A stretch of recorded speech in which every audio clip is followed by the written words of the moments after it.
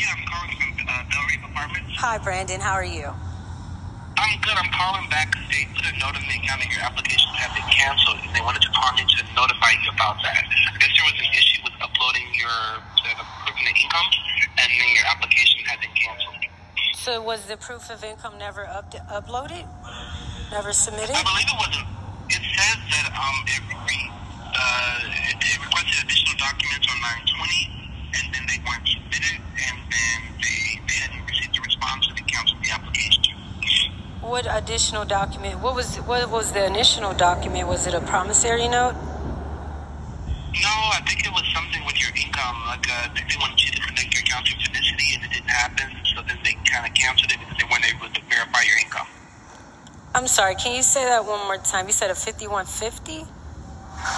No, I believe that we have a application support team that kind of verifies income and identity and all those things, and I think they were attempting to verify your income, and they weren't able to, and then additional documents, and I believe from the note that the communication was ignored, so then they canceled your application.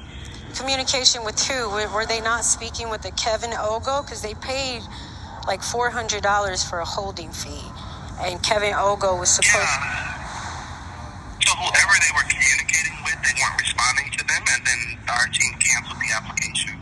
And when did they stop the communication? I think the last message that they sent was they sent the message on September the 20th, and then they actually sent one again this morning.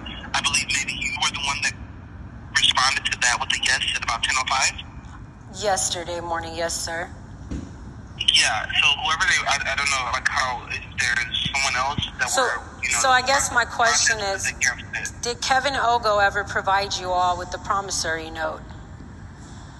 No, so that's probably why they canceled it, so it wasn't there. So he never provided you all with any documentation? Yeah, whoever they reached out to verify things, they didn't respond, so they canceled the application. I mean, we could resume it if you would like to continue, but I was instructed to reach out to you to let you know that the application has been canceled. So was the holding fee and everything reimbursed to them? No. After 24 hours, they don't reimburse. So would we have to do that part all over again?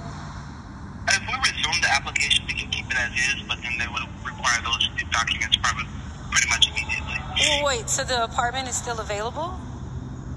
It's still available. It hasn't been rented out, but they canceled the hold on it. Oh, this is awesome. Can you just allow me to make a few phone calls, and I will give you a call back before the end of the day?